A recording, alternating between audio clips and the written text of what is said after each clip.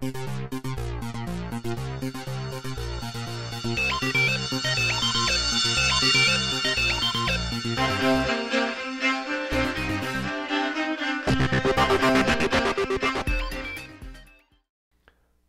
and welcome to Retro Axis. My name is Chris Tusa and I'll be your host. The Commodore 64 included a basic runtime that allowed you to write your own programs. However, there were also other programming languages that were made available.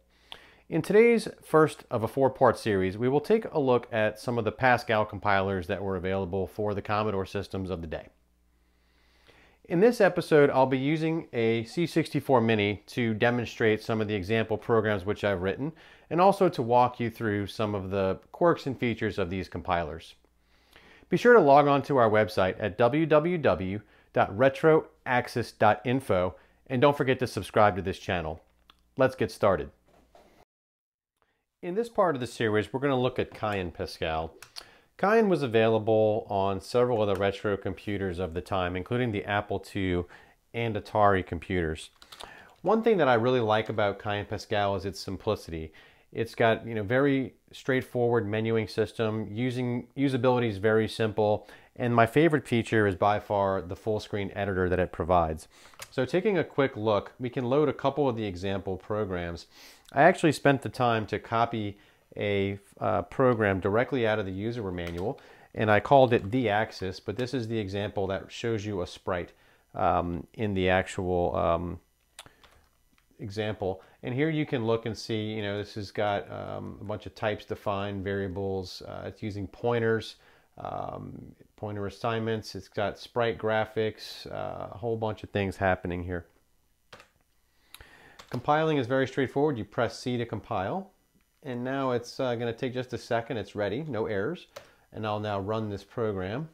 It's actually loading. It'll take here just a second, and then we should see a red box appear.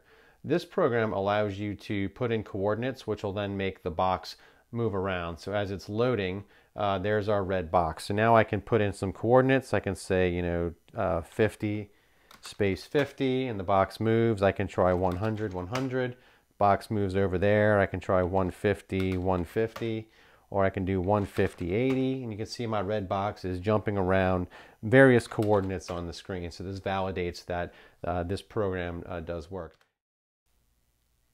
Now let's take a look at a different example. So in this example, we're going to use a file that I've written called New Axis.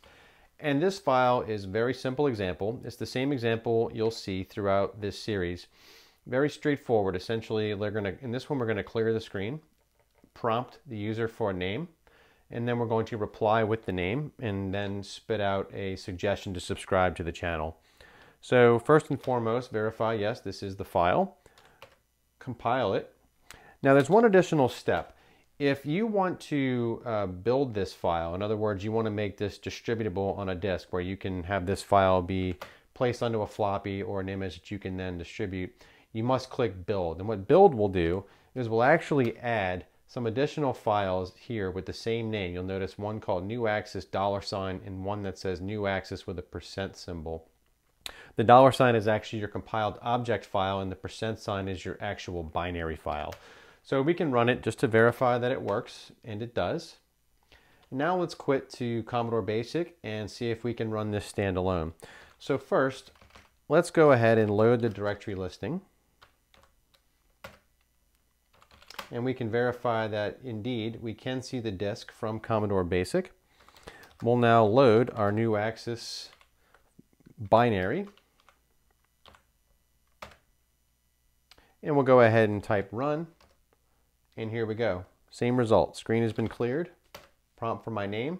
Thanks for watching. So that's it for the quick overview of Kyan Pascal. I hope you enjoyed it. We'll see you next time.